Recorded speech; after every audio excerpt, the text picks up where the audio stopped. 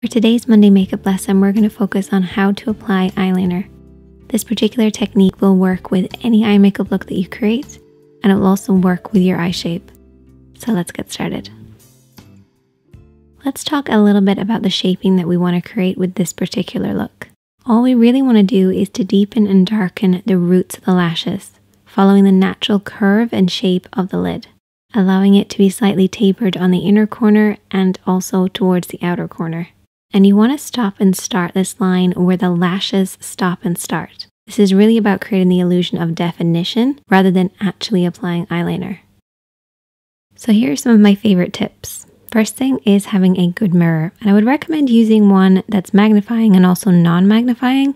If you use magnifying mirror, you can often create the wrong shaping, so make sure you're flipping over and back to see what it looks like up close and far away.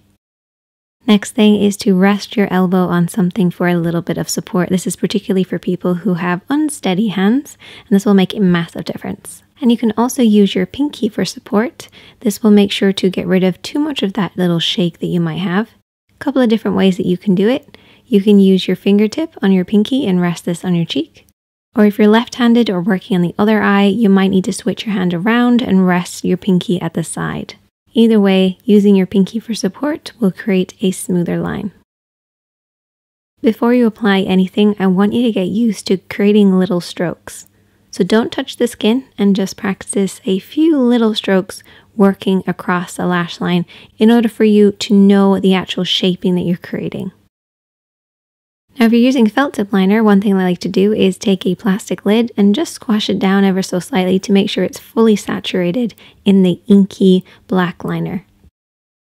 And now let's get started with the application. I always like to start in the middle, so right in the middle of the lash line, and then we're going to be working outward. So ignore the inner corner for now, focus on the center and blend outwards. And you want to try to keep the liner as horizontal as you can against the skin, using that pinky for support. Work your way across.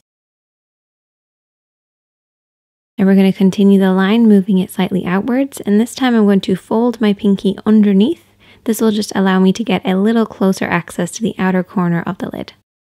Now you can also switch your hand around and pull the liner in the opposite direction from the outer edge in to meet the center. This is a nice way to get that smooth line.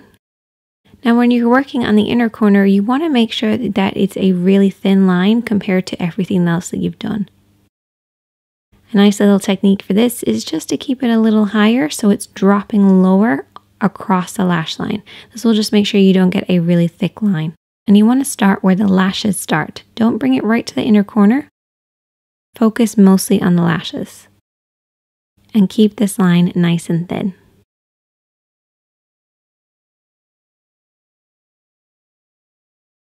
And there you go. This is almost an invisible eyeliner look. You can make it as thick or as thin as you want, but it looks great with so many different eye makeup looks because it creates definition. Now you might possibly make a little bit of an oopsie. My phone actually beeped, so that's why I did this. And I thought that I would show you guys how to fix this up without having to start all over again. I'm going to be using a lip brush and also a dry Q-tip, and I've put a little bit of makeup remover on the lip brush. What we're going to do is basically paint over the top of the mistake, and this will just break down that liner for you and lift it away.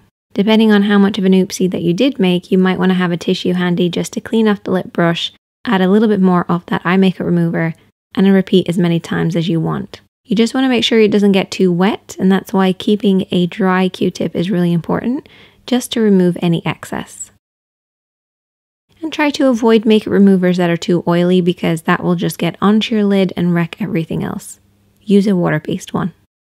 Now you can see that the lid is a little bit gray looking, so what we're going to do is we're going to reapply our base and our shadow.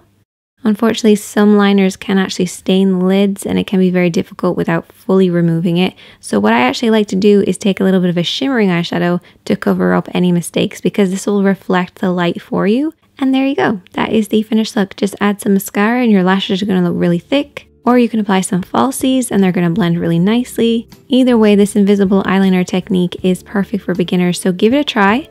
I want you guys to master this and then we'll move on to doing wings later. If you enjoyed this video, hit that like button. If you're new here, hit subscribe and I'll see you in the next one.